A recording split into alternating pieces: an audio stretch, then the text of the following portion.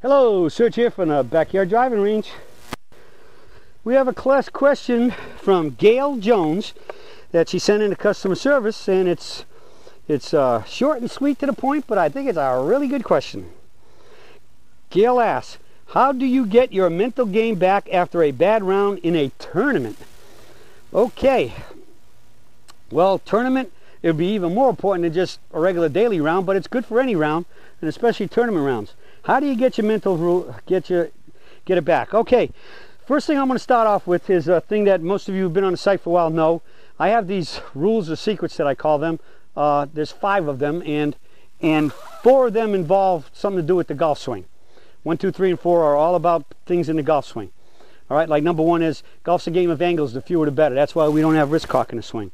All right, so we're going to skip those 4 because they're about to swing right now, and all of this is anywhere in the manuals or videos you look at.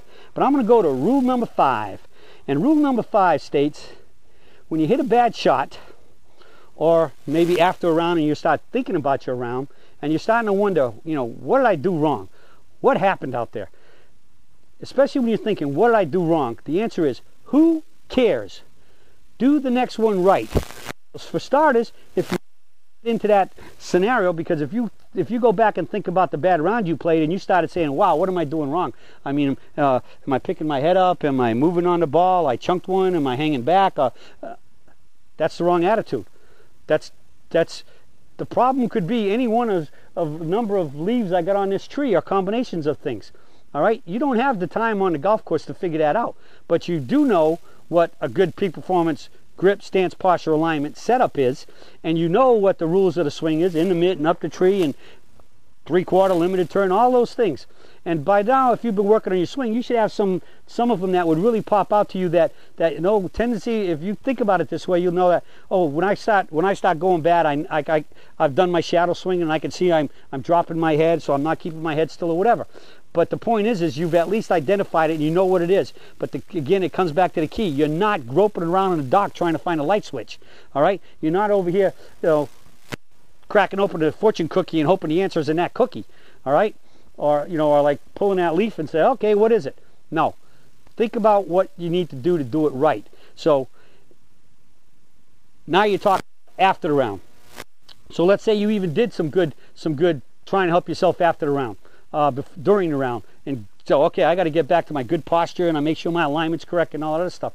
All right, so that's good positive thinking, but it didn't still really help enough. Okay, well, it might be there was frustration, I already said it, and whatever, those things. But ultimately, in the end, what you should be doing after every round, not only a tournament round, but after you play, but especially in tournaments, is you should be doing your stats, going over your round. How many fairways did you hit? How many greens did you hit? How many putts did you have? Keep track of maybe the length of the putts too. Like if I always believe in walking your putts off. My first putt was 30 feet. I putted it up to 2 feet and made it. So you write down 2 putts and you write down 30 / the way I do it, I write 30/2. So if I had a second number, that means I didn't make the 30-footer. And when I put the 2 there, if I don't have another slash with another number, that means I made the 2-footer. So find your own bookkeeping system to learn that, and maybe start a little book or something, or go to your computer and do it. And eventually, very soon, when we get our members new site up, which is hopefully not too far away, we're going to have a great stats system in there, and it's going to have about maybe 3 levels, so you could get whatever amount of stats you want to keep, how intensely and deeply you want to go. But you go over your stats. That'll start revealing something. Because sometimes when you're playing, you might not realize that, wow, I blocked every shot. Every one of my bad shots was a block to the right. Or say you look at the greens you miss, and you notice that. And if you keep track on your greens, where do you miss them? Short, right, left, long, or whatever. And where are you missing it? You can say short, RR, right rough. All right, that means you missed a short right rough, or short RT, right, or RB, right bunker, left bunker. I think many amateurs will find out, they will be, if you do that stat alone, you're going to find out, you're going to be flabbergasted how many greens you miss short. It's amazing. And you talk to most tour players who play in pro-ams, they tell you the number one thing is golfers under club, ridiculously under club. And that's how you find out. Now again, you might say, well, I didn't hit the ball that good today, but in most cases, if you hit it, just miss it a little bit and you got enough club, you still should catch some part of the green. But when you're barely getting in the front bunkers or just landing in the middle of them, most front bunkers, the middle of the front bunker to even even the front center of a green is going to be at least 10 to 15 yards off. That's a club and a half. Okay? Another one you can do is keep track of your putting, and when you have breaking putts, track how many times you miss a putt. If you miss the putt, you miss it where you're on the high side of the hole versus the low side. A high side putt will, because it's above the hole, putting to the hole, rolling to the hole. If you come up short, or you hopefully will not, and go by the hole, it'll always be closer than a putt that never reached the hole, because it's a putt that misses to the low side is running away from the hole sooner, and it's got the hill more affecting it, whether it be right to left or left to right, that you'll always be much farther on missing a low putt. And keep track of that stuff, and you might start saying, whoa, I mean, I almost never hit a putt high enough, so therefore if I don't hit it high enough, I got no chance to make it if it never really reaches the hole at a point where it could fall in. Again, we have a couple putting videos on the website. One of them is a couple putting video that I did with DJ.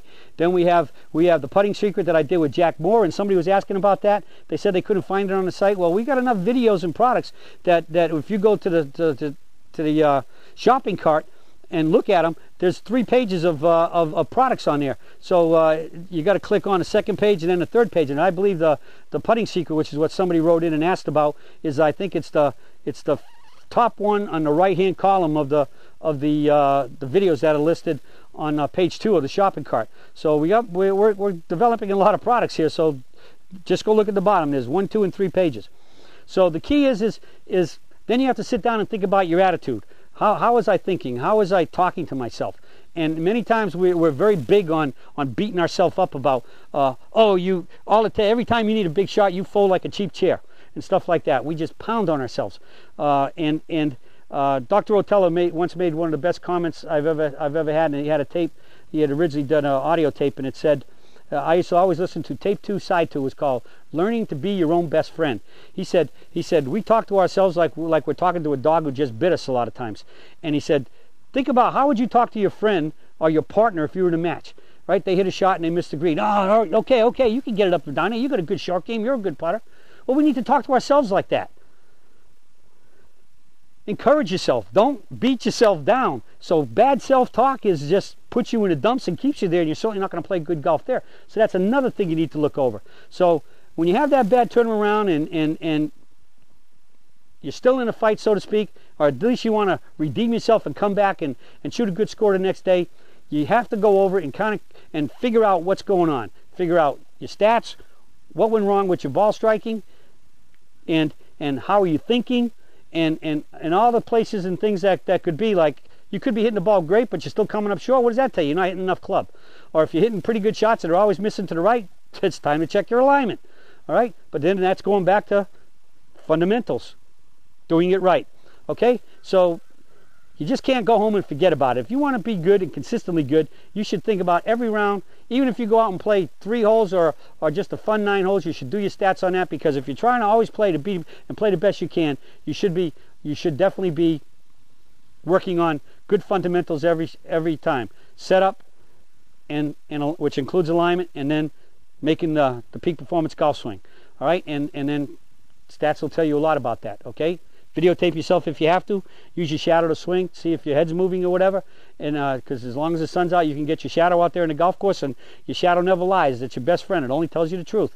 And so do those things. Again, on the golf course, you're just looking to do it right. Your shadow could tell you really quickly what's wrong. If your head's moving back and forth, up and down, or both, or whatever, you can see that. You can see the front knee kicking, and you could jump on that really quick. But it's always about doing what's right. Only thinking about the proper thoughts and the proper way to play good golf. And don't ever get down on yourself. You got to keep patting yourself on the back and giving you that pep talk, like we talked about you talking to your partner if you were playing in a partner tournament. All right? Well, that's it for the search for today on coming back from a poor round. And hopefully if we do all of this right, the poor rounds won't be anywhere near as bad, and you'll be shooting a heck of a lot more consistent good ones. Okay, so for good self-talk, good stats, and good playing, that's it for the search for today, and I'll be talking to you all again soon.